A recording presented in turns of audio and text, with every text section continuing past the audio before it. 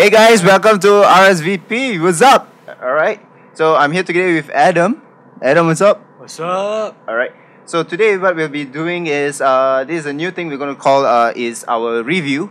So the game we're going to be reviewing today is Batman Arkham Origins. So Adam, what do you think of Batman actually? Well, I mean, what's your view on Batman? Batman himself is an awesome dude. Alright. I mean, you got all the money in the world and you decide to Fight crime with it. So it's like Batman, Iron Man. Those are two of the best heroes in my opinion. You know, they said money doesn't pay. Clearly, money does. But it doesn't pay you back. Yeah, it doesn't pay you back. I mean, you pays you back by fighting crime and So Batman Arkham Origins. Have you played any of the Batman Arkham series? Yes, the first one and the second one. Okay, which one was your favorite? I mean, okay, I know. If I'm not wrong, you haven't played Arkham Origins, right? No, this is my First time. Well, really trying it out. Okay. Right. So so which one is your favorite? Okay, since you're new to Arkham Origins, okay, which one was your favorite? City or Asylum? City. City. Well, mostly because of one character in particular. Uh-huh. And that is Mr. Freeze. Oh, right. Okay, so what's up with Mr. Freeze and... I mean, for the whole boss battle, it was completely difficult because if you find one way to beat him, you have to find another way to beat him again. So basically, so Arkham Origins. Okay, so basically, guys, I've played Arkham Origins. Yeah. I've completed it. Awesome game. Nice review of how we play as Batman, and this, by the way, you do know, right? This is not done by Rocksteady.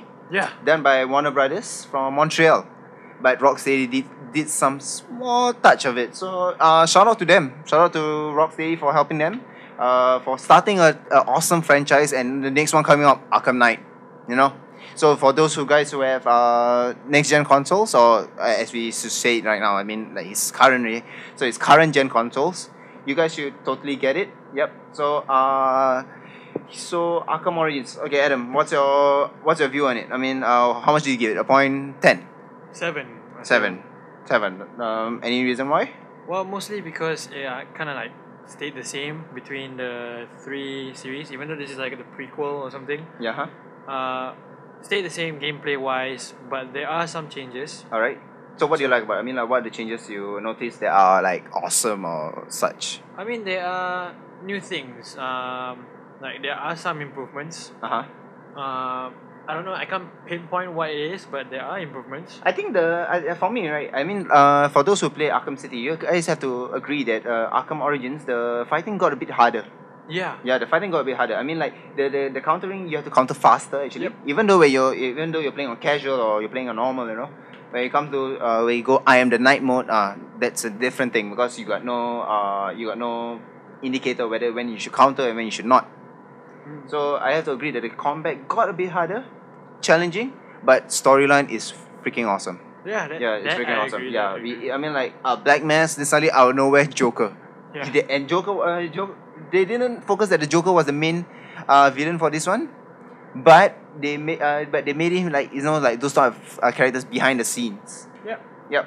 So so here we are playing Arkham Origins. We gave it a 7. Yeah, due to its good story, awesome fighting system, the same one. Same fighting system, which is still awesome. I think a lot of games are copying that nowadays, right? A lot of games. Especially if I were to link it to anybody, Spider-Man. Yep. No, you're not saying anything, Beanox or whatever. Alright, so this is Iki and Adam signing out. Wait till us the next video review. What up? What's up, balls?